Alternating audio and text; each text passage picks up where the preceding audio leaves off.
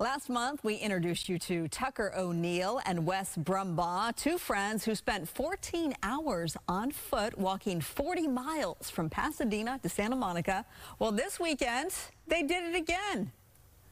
All right, Tucker has once again decided that it's a good idea for us to walk 40 miles. We were on the news once, and it's gone straight to our heads. Here we go. I love Wes.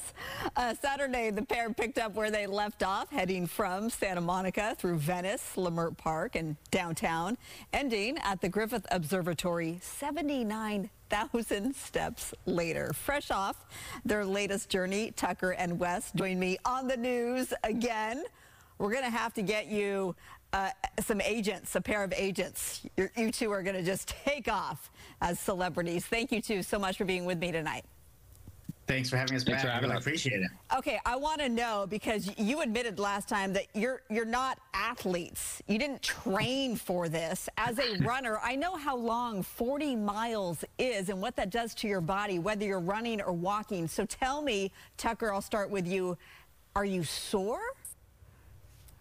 Yeah, I think this one we were a little more mentally prepared going into it. We knew the pain we were going to endure, especially in the last 10 miles. But physically, we were about in the same shape. So we were very sore the next day. I'm still sore right now. But, you know, we were able to do a second time, which shows that, you know, it's the first one wasn't a fluke. And Wes, do you still have all 10 toenails? I have maintained my toenails, but very sore. I'm not sure my knees are as good as they were before these two walks, but yeah.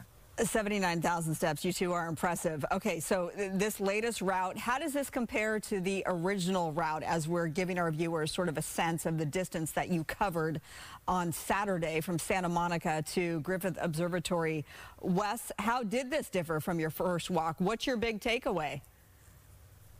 Yeah, this one was actually significantly more scenic. We'd had a little practice with figuring out the route, so this one was a lot of fun. Took us through a lot of different areas in the city, and yeah, my big takeaway was that adventure is kind of right outside my door. I live in Marina del Rey right now, so we actually walked just past my apartment, and you know, 40 miles later, it was an entire day of fun and and mischief. So yeah, it was a lot of fun. And Tucker, did you find that this route was any more pedestrian friendly than the first one? Because I know that is a big problem here in Los Angeles. Right. Yeah, I definitely would say it's about as pedestrian friendly as the first walk was, which was not at all. But, you know, the other thing I'll say is that we did it, and it really was pretty enjoyable. Like Wes said, we covered a lot of areas that I'd never been to before in LA. So a lot of new experiences, and we really enjoyed it. What was the most surprising that you discovered? Which element? I would say Kenneth Hahn Park was really beautiful. I'd never been there before. And then we also just stumbled along a lot of kind of surprise music festivals or different little situations that we found ourselves in. Wes, do you get any arguments or anything along the way? Not too many arguments. Honestly, we had to tell ourselves the day before, you know, no arguing, or if we were about to start, that we have to take a second and cool off. But yeah, we seemed to be able to just chat our way through the whole 15 hours, so that wasn't too much of a problem. And yeah, no, not too much arguing. A little bit over the posting and the pictures, but not too bad. Social media will get you every time. Okay, so you have gone ahead and started a whole Instagram account. I just gave you a follow. It's Lost on Foot. So this means then you plan to do another walk. What is next? Wes, I'll start with you. Yeah, so we're looking to do San Diego next. We'd love to do another LA walk.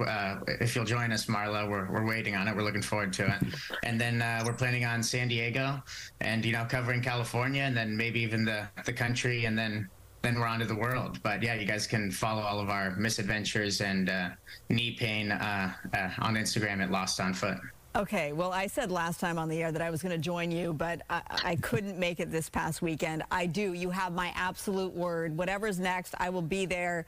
You two are such an inspiration. I really like this idea of exploring, and what you said, that adventure is right outside your door. So it's a great takeaway for all of our viewers as well. Tucker and Wes, thank you so much for being with me tonight. Thank you, Marla. Really appreciate it. Thanks.